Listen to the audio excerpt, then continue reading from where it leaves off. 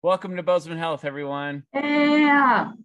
Hi, my name is Chelsea English, and I am the union representative for the operating room. And the way that I got involved was maybe a little over a year ago. Nobody had been in that role for my department for a couple of years, and I felt like there was a little bit of a void in communication. And so I wanted to step up and do it and just be that liaison so that when changes were happening with our union, at least our department was aware of them or maybe had a say in them. And it really has evolved into I am involved with making those changes now with both the union leaders and the nursing leaders. And we make those decisions for the contracts that we negotiate and then anything that needs to happen in between as well. So I've kind of become this team person for my department where if anybody wants to see changes happen, they can come to me and then I can also communicate or get feedback on what should happen. Hi, everybody. My name is Matt Larson. I'm co-president of our union, and I currently am working in the cath lab. Hi, I'm Lisa Riggin. I'm co-president with Matt, and I work in the NICU. Hi, I'm Mo McGrath. I am the surgical unit representative. I'm Bea Bowman. I am the secretary and your medical unit representative. Hi, I'm Joanne Schmidt, and I am the representative for the critical care unit. Hi, I'm Amy Hoschild, and I work for Montana Nurses Association, and I am the labor rep for local number 4 for your union. Hi, everyone. My name is McKenna Sellers. I'm also staff for Montana Nurses Association as the labor organizer, and we're really glad you can join us for this recording for your RN new union member orientation video. All right, so I'll kick us off. I'm going to give everyone an overview of what it means to be in a union, what our local does, and kind of some of the things you can expect if you've never been in a union before. So we'll post all this. This is all of our contact information if you need us. Basically, what a union does is it gives employees an opportunity to work together to make the changes in our hours, in our working conditions, and in our wages with the organizations we work for. So our union is called Montana Nurses Association. It's also the professional association for the state. And as an MNA member here at Bozeman Health, you'll be part of the MNA Local number 4. We're also affiliated with some national unions, some national organizations. So you're also a member of the American Federation of Teachers and Healthcare Professionals. We're associated with the American Nurses Association. So you're really part of not only this local hospital community, but a huge community statewide and even nationally of people working to create, better conditions for nurses and our patients. MNA, the Montana Nurses Association, is, like I said, also our professional development organization for the state. So not only do we have our collective bargaining or union end, which we'll see here at the hospital, but MNA does a lot more as well. So we do professional development through all kinds of credentialing, through education, things like that. And then we also do some legislative advocacy. MNA really pushes hard for legislation that helps nurses, helps us stay safe, helps us do better jobs in our roles. So we are your MNA Local number 4 representatives. We're your coworkers. And words that come up for me about who we are and what we do is we're your advocates and representatives. So if you have questions about what our working conditions are or how to interpret the contract, come to us and we can answer those questions for you.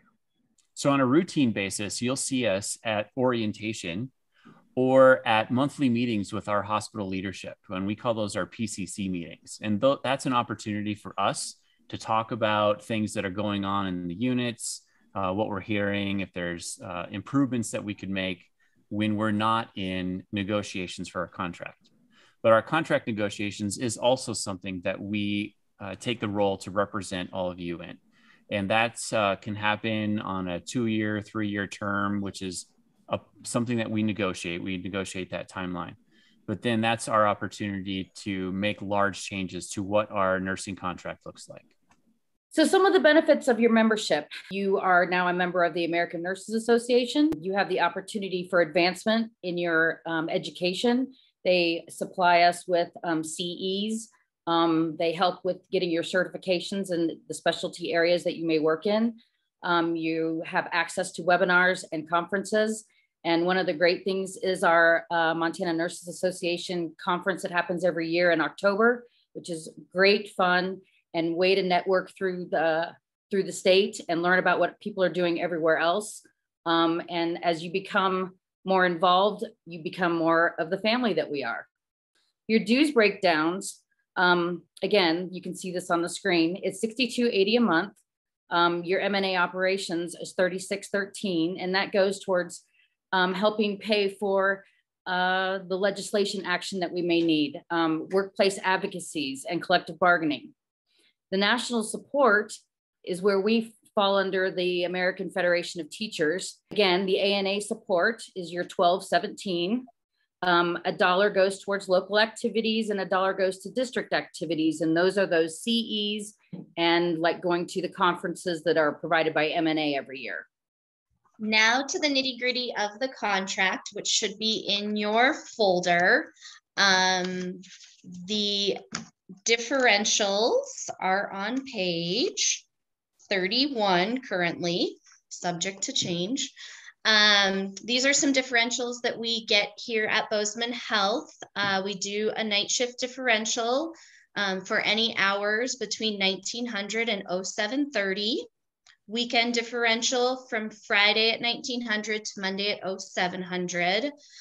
There are various different call pays depending on what unit you work in. We do have a certification differential at this hospital. So if any of you are currently certified, make sure your manager and HR and Workday have a copy of that so you can get paid for it. And if anyone isn't certified and would like to be, go to MNA's website for information on that, or ANA's. If anyone has a master's degree in nursing, there's an added differential for that. Eventually, when you have been here a while, if you're asked to step into a preceptor role or a team leader role, which is the same thing as a charge nurse, there are added differentials for that. If you are floating to other units, if you are PRN or casual call, there's an added differential. And then the very last line there, you'll see the performance excellence differential. That is complete for the current year that we're in, but there's a possibility there is a similar component in future contracts. So just be aware that there sometimes is an excellent extra differential for going above and beyond. So those are the most common differentials. On the right side of the slide, that premium pay, that is your differentials for working extra. So Mote 1 is when you pick up in advance above your FTE. Mote 2 is when you pick up with less than 24 hours notice. That one is time and a half. And Mote 3 is rare occasions when maybe there's a sick call or really high census or some critical need where the hospital is offering a higher differential to pick up that shift. So just be aware that those exist when you're being asked to pick up extra. And then on page 35, this is our wage scale.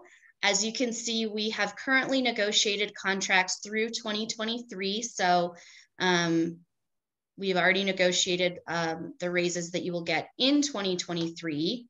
But starting in 2023, we will start negotiating for future raises, 2024 and beyond. So this will look a little bit different for future years, but we do always try to follow a similar format where each year you gain an experience, you do get a raise for that extra year of knowledge and experience. So the way you read this is wherever you currently are. So take somebody with 0 years of experience in 2022. If you're wondering what you will make in 2023, you move over right 1 to that 2023 scale, and then down 1 because you now have another year experience. At the top of the scale below 2022 and 2023, you'll see that 8% and the 5%. That is the amount of raise that those steps and moves calculate to. So pretty significant raises these couple years, especially considering we were in the middle of a pandemic. Also, I always like to tell everyone to make sure you are on the step that you think you should be at. So years of experience are calculated based off your resume upon hire, and the hospital only gives full credit, only gives credit for full year's experience. So if you've been a nurse 1 year and 11 months, you're going to be placed at step 1 because you haven't completed that second full year yet. So if there's any confusion about where you're placed, or you don't feel like you're placed in the right spot, please reach out to your manager in HR so that we can get that corrected and looked at sooner rather than later. A couple of things that I want to draw to your attention. And so by working at Bozeman Health and being a member of Local 4, it is a mandatory subject of your employment that you either join your union or make other arrangements to take care of that obligation. There is, under the law, there's a couple other things that you can do. You could be a religious objector, or what they call a Beck objector. And so you can contact MNA for more information about the objector status. You do have a 90-day grace period in order to join your union. And let's remember that the reason that Local Number 4 is strong is because they have a lot of good members and they're a strong union. And so they're really well positioned to advocate for you as new nurses and for the currently employed nurses as well. That's called Article 2 membership in your contract. Another aspect that I'd like to draw your attention to is Article 16, discipline and discharge. Unique to your contract is the concept of using just cause for discipline. And so the employer has to have a really good reason about why they want to discipline you. And just cause is actually a legal principle. It encompasses like 7 or 8 different aspects. But so needless to say, there needs to be a lot of thought and preparation on the employer's part before you get disciplined.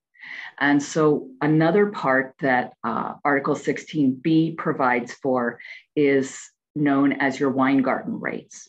And Weingarten is the guarantee that a union nurse has the right to have a union representative with them at any meeting that could be investigatory or which could lead to discipline, or any step of your disciplinary process. They call that the Progressive Performance Improvement Process, PIP process.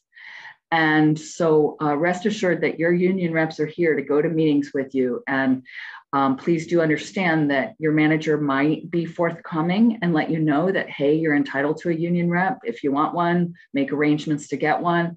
Or you might have to drill down a little harder and say, well, why are we meeting today? And then determine that the meeting is, yes, investigatory, or we're going to follow up on something. We're doing an investigation. We want to ask you questions. And then you would need to sing out and affirmatively invoke your Weingarten rights. And that just means calling one of your reps. You know how to get a hold of them, call them and see if we can make arrangements for someone to go to the meeting with you. Another really important part about your union rights that is provided for in your contract is called an assignment despite objection form, ADO. And that is a document which you would complete should you feel that your assignment is unsafe, or you don't have the training, you don't have the help, you're being asked to use a piece of equipment you don't know how to use. If you have any questions about an ADO, you could certainly ask one of your team leads, one of your union reps. You can always call me, and my information is here on this slide. Thank you. One of the reasons I got involved was because I wanted to know what was going on, to be part of our decision making and having my voice heard. It's just really great to know that you have a voice, we have a voice, and we're able to, look at our contract and say, hey, these are the things that I like about this, but these are the things I'd like to change. And if you're going into a new negotiation, you can talk to your union rep or be part of that decision making. And it's just really awesome that that our voices can be heard. We're really only as strong as our membership involvement. So I really encourage everyone to get involved. It's your responsibility to know your rights and how you get paid. So know this contract, know, your wage scale. So this way you can go back and go, hey, this is right. This is how I'm supposed to be paid. And these are my rights. And this is what we're supposed to follow. So that's really my message, is to say, just get involved and know what your know what your contract is. In your folder in front of you, you should have the form to get signed up. You have a 90-day grace period to get it signed up and mailed in or faxed in. If anyone in the room is a new grad, there is a reduced rate, so make sure you get that in while that still applies to you. And that's a brief overview of your union here at Bozeman Health. We'd like to welcome everyone, and feel free to reach out with any other questions, concerns, anything at all. You can check out MNA's website, and you have all of our contact info. See you out on the floor.